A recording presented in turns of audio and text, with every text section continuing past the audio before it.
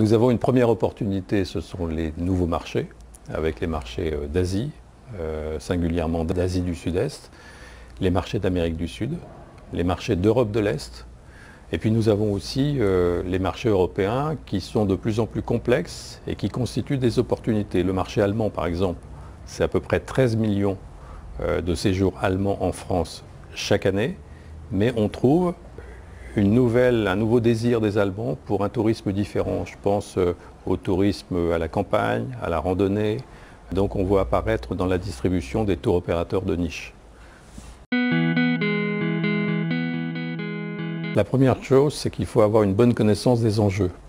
Il faut savoir que le tourisme et plus largement l'industrie du divertissement dans laquelle se trouve le tourisme et les voyages sont porteurs de toutes les transformations que nous connaissons.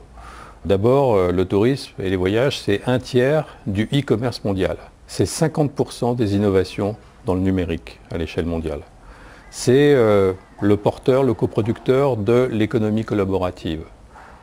Les plateformes de partage, on a tous entendu parler de Airbnb bien sûr, mais aussi les VTC et bien d'autres choses.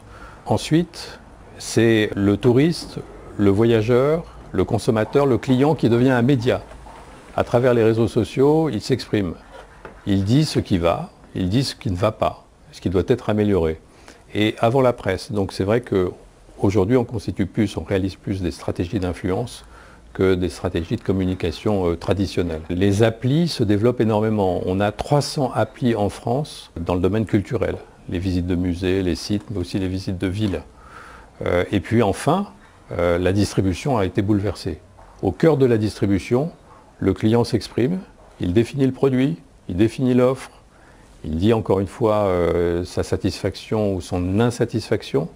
Et les grands opérateurs sont apparus, vous les connaissez, les OTA en particulier, Online Travel Agencies, Booking, Expedia et d'autres qui sont apparus et qui pèsent sur le marché. On a bien progressé dans le domaine de l'accueil, c'est-à-dire les services et le développement des services qui sont portés par les entreprises et par toute la chaîne de valeur du tourisme.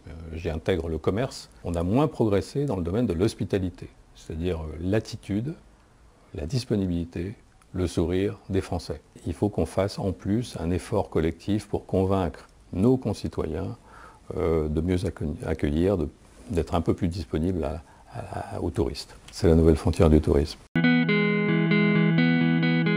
On a tendance en France à figer le développement durable du tourisme dans un coin qui est l'écotourisme. Et quand on dit tourisme durable, souvent on pense écotourisme, alors que le développement durable du tourisme doit concerner l'ensemble de la filière, autant les centres de congrès, les parcs des expositions, l'hôtellerie, les transports, etc.